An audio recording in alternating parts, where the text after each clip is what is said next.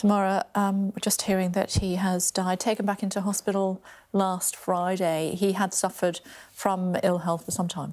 He had done, and of course one of Europe's most recognisable political leaders, colourful, controversial. He was Prime Minister of Italy at 3 different times, first in the mid-90s and then up between 2008 and 2011. And of course, endless controversy surrounding him. He was then convicted of tax fraud, but has not been in obscurity recently. He actually returned to the Italian Senate just last year, has been very outspoken in his comments about the war in Ukraine, has been described as a Putin apologist by some. And there will be much to pick over in Italy about his legacy. Some say paved the way for other populist leaders across Europe and indeed across the pond in the US. And, you know, he met all the key figures. There he is with Barack Obama. Of course, he met Tony Blair many times when he was Prime Minister. And, you know, I think for all the controversy that surrounded him, he remained very much at the centre of Italian politics right up until the last few months, when we know that he has suffered from serious ill health. I mean, it's, 10, 11 years ago now when he was on trial in Milan facing allegations that he paid for sex with a minor and abused his power as well. He stepped back, or was forced to step back from Italian politics after that. Well, it would have finished off many a political career, but he continued to make, outspoken comments about many issues in Italian politics. He's been commenting openly about the the current Prime Minister, Giorgia Meloni, and since he's been back in the Senate, even in the last few months, he's been commenting a lot on the sort of controversy in Italy about whether to support the war in Ukraine militarily. So he's been very much at the centre of things, and it's really he's really one of the most recognisable European leaders of the last couple of decades, and I'm sure there will be many paying tribute to him with very mixed emotions, given that, he was always someone who said it as he thought, and there may even be comparisons to another former prime minister here who always said it as he thought it was, and perhaps with bigger consequences than. I think he was worth something like $13 billion at his height. Made his money initially in property, but then went on to be, shall we call him a media mogul? Media mogul, owned football clubs as well, I believe. He made an enormous amount of money, and was, through his media empire as well, extremely influential in Italian politics, and continued that right up until really the last few months. We know he'd had open heart surgery in 2016, but seemed to be very much back in the middle of things after that. There he is with the current Prime Minister, and it's only in the last few days that we learned that he was back in hospital. Yeah, apparently he started his career singing on cruise ships, is what I'm hearing, but he then entered the business world in construction back in the 1960s. Certainly, as you said, a headline figure as far as European politics was concerned. He went back into hospital, I think I'm right in saying, last Friday. We were told that it was just for a checkup, but he had been poorly with open heart surgery previously. Also had contracted COVID, I think, 3 years ago, and was incredibly poorly during that time. That's right, yes, contracted COVID, which of course was raging in Italy before it came to the UK, and has had some severe health problems over the last few years, but still seemed to be back in the centre of things, even as recently as the last few months, and was on Italian TV, was seen still as a kind of kingmaker in Italian politics. He sort of hit the headlines in the UK. I'm sure you remember when Tony and Cherie Blair went to stay with him. Yeah, I remember. Yeah. And the controversy about that, and when. OK, back to you in a second, Tamara. Media tycoon who led 3 Italian governments between 1994 and 2011 has died at the age of 86. Siobhan's on the phone for us. Siobhan, what more do we know? Good morning.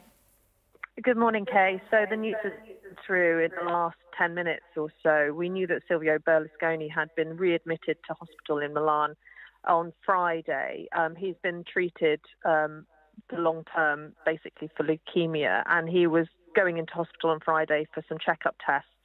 The doctors didn't feel happy with the results that came back and decided to readmit him. There wasn't a lot of news over the weekend, but this morning we got word from a source at the hospital that his situation and his health had deteriorated, and it's now been confirmed by a source to us as well as in local media in Italy that Silvio Berlusconi has died at the age of 86 after battling leukemia. Now, as you were saying, he, of course, is an extremely colourful figure in Italian politics. He started his rise to his billionaire status by getting involved, for example, in TV. He was a TV mogul, but also involved in other businesses as well. At one point involved in AC Milan, for example, involved in shopping centres as well. And, of course, a huge figure in politics in Italy as well, managing to bounce back from several scandals, of course, including the Bunga Bunga sex scandals, which held the headlines for weeks and weeks. And despite his age and those scandals, he led Italy 3 times as prime minister and was back in politics again as a senator recently for the Forza Italia party, but his health has been deteriorating. We saw before Christmas a big scare over his health. He'd just spent 6 weeks in hospital, had recently come out of hospital, and then was readmitted, as I said, on Friday. And today the news confirmed that he has died. OK, for now, Siobhan, thank you. Nicknamed Il Cavaliere, the Knight, often considered the kingmaker, I think I'm right in saying, tomorrow in Italian politics. That's right. And as to his personal life, he'd been married twice and actually had what's called a symbolic marriage, so not a legally binding one, to a woman who was aged 32 just last March. His 5 adult children reportedly not too happy about that and what might happen to his £5 billion fortune. So, yes, leading a colourful life right up until the end. Yeah. So if you're just tuning our way, you come to us with the news that the former Italian Prime Minister Silvio Berlusconi has died at the age of 86. The media tycoon who led 3 Italian governments, just hearing that from Siobhan there, as you can see, managed to attract political figures not only to Europe but also travelling to the United States as well, the Oval Office there, with President Obama. As I said, led 3 Italian governments between 1994 and 2011. His Forza Italia party, a junior partner in the current ruling coalition. He'd been suffering from leukemia for some time. He did contract COVID in December of 2020 and had struggled with the after effects of that. He said that it had been the worst illness of his life. So the breaking news this hour that the former Italian Prime Minister Silvio Berlusconi has died at the age of 86.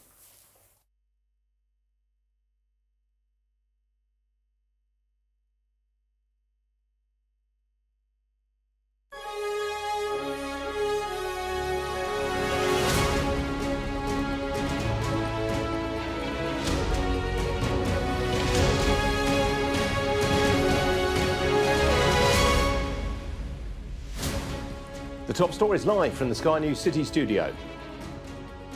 Breaking news, the former Italian Prime Minister Silvio Berlusconi has died at the age of 86. Also this hour, American companies say they're losing confidence in investing in the UK. Rishi Sunak calls for Britain to become a global leader in business technology investment as London Tech Week gets underway. A rebrand for the former UK arm of Silicon Valley Bank as HSBC unveils its new tech banking plans. Plus, new research suggests students want a wider range of technology subjects at school, including esports.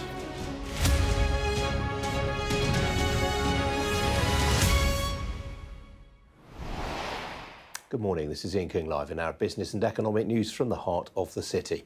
Well, we start this out with some breaking news. The former Italian Prime Minister Silvio Berlusconi has died. The 86-year-old media tycoon had been treated in hospital for a lung infection linked to chronic leukemia. He led the country 3 times from 1994 to 95, 2001 to 2006 and 2008 to 2011. During his last term in office, Italy came close to a Greek-style debt crisis and he faced numerous scandals, most notably around his notorious Bunga Bunga parties.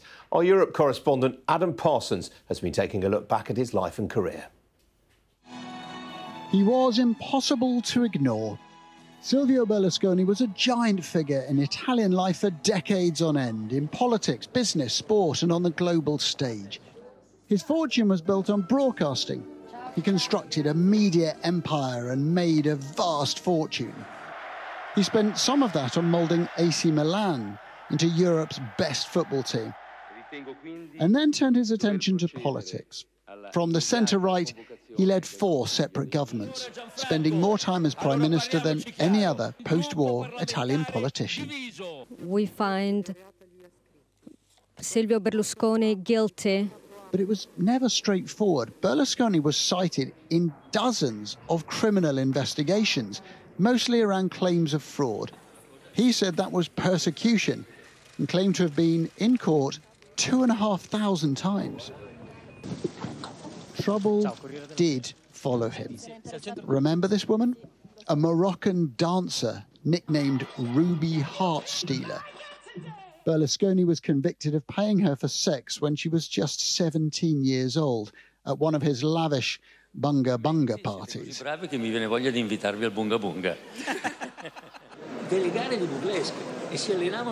They were taking part in a burlesque competition, and they trained for it because these women, by their very nature, are exhibitionists. They are showgirls and like to put on a show and compete. But he won an appeal and laughed off the scandal. Bunga Bunga became a catchphrase, not a source of shame. Then came a conviction for tax fraud that he couldn't beat. Berlusconi was at his lowest ebb and protested furiously on one of his own TV stations.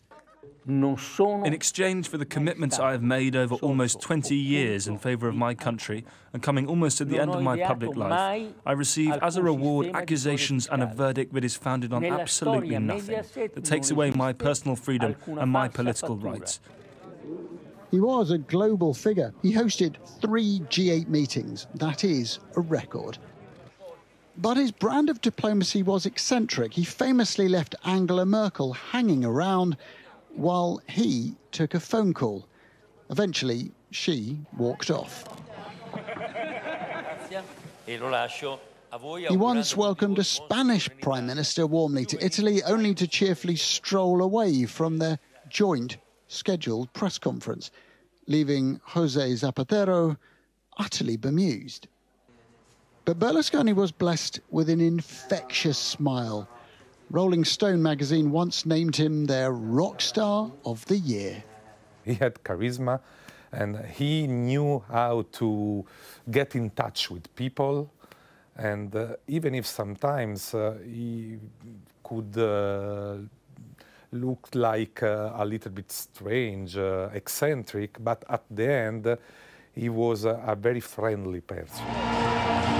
Remarkably, he returned to politics once more, part of the coalition that pushed Giorgia Meloni into power, still a political heavyweight into his late 80s.